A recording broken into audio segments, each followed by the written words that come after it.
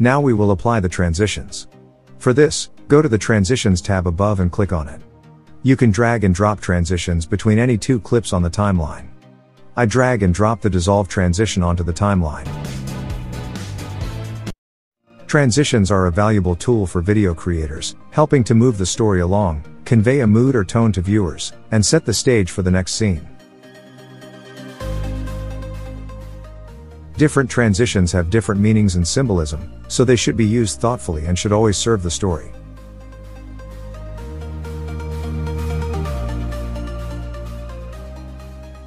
To apply effects to a video, go to the Effects tab and click on it. Filmora provides various kinds of effects to use for Filmora video editor users. It is easy for you to create any effects you want. Here you will get good effects. You can apply it by dragging and dropping it on the timeline.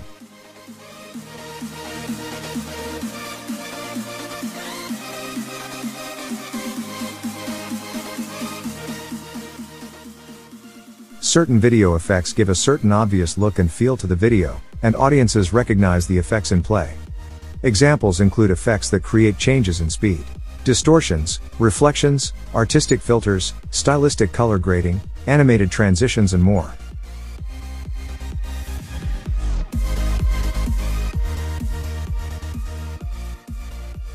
You can apply elements to the video. Go to the Elements tab and click on it. First, I will click on the desired item, which in this case is as mentioned. The element will get downloaded.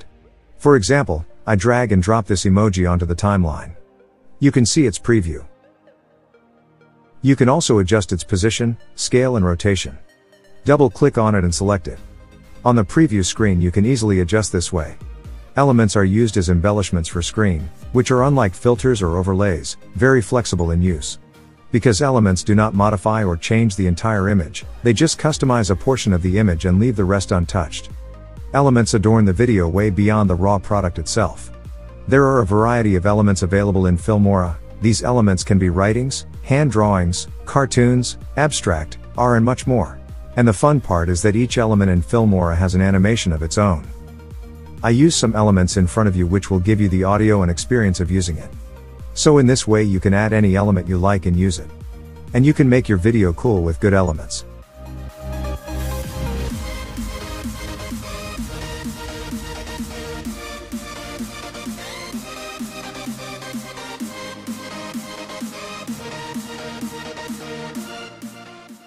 After that I show how to create split screen, how you can create split screen in Filmora. Click the split screen button at the top of the screen. Then you can browse and preview different kinds of split screen layouts in the library. A split screen simply places more than one shot into the frame. Whether it's your subject or some B-roll, this effect can produce a wide range of results.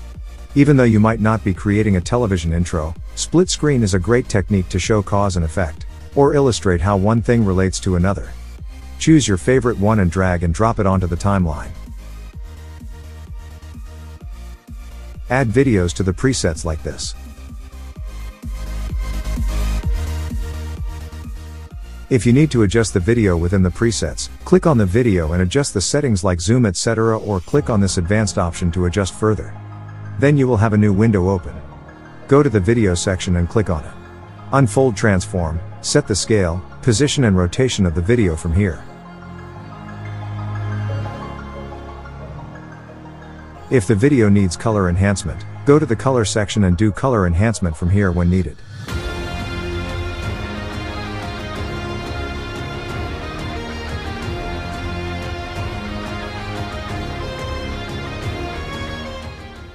OK.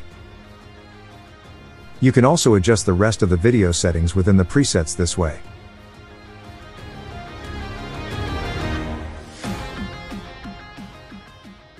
After that, you can add freeze frame to the video. I will also explain it to you. For this, go to Media and drag and drop a video to the timeline from here.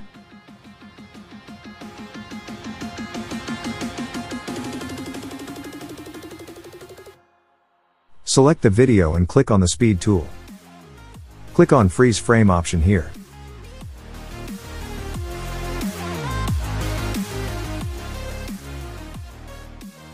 So you can see that the video is frozen for 5 seconds by default. You can increase or decrease its duration this way.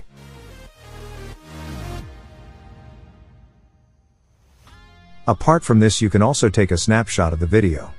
For this, place the playhead where you want to take a snapshot from the video. And click the snapshot button below the preview screen. So you can see the snapshot we have in the media. When you need a snapshot, you can take it this way. You can also adjust the zoom level of the footage on the preview screen. For this, click on this button on the display screen below the preview screen. Then select an option of your choice within the zoom level. Like if I want to zoom it to 100%, then I click on it. On the display screen, you can change the preview position by using the mouse inside this box. In this way, you can increase or decrease the zoom level of the preview screen.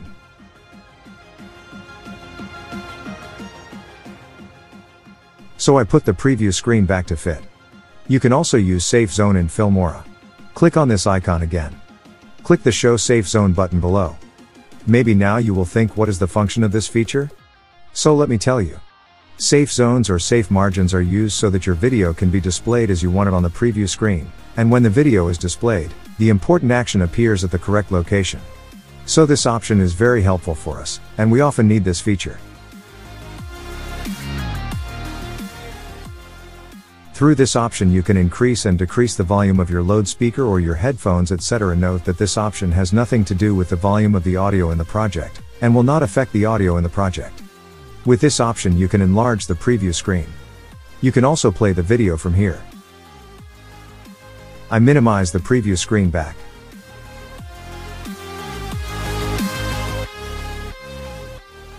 Also, you will get sample color option within media. Here you will find pictures in many colors. When you need a picture of any color in your project, you can immediately drag and drop it from the same tab. All these colors are absolutely free and fulfill your need instantly. You can also adjust it this way.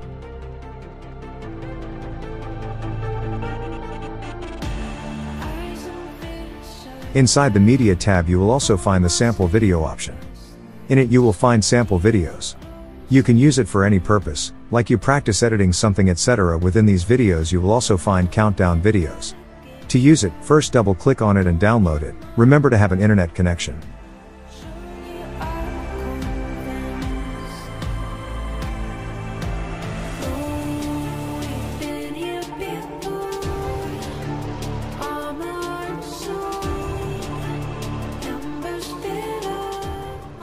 In addition, you can filter the file type using this option on the right side of the project media.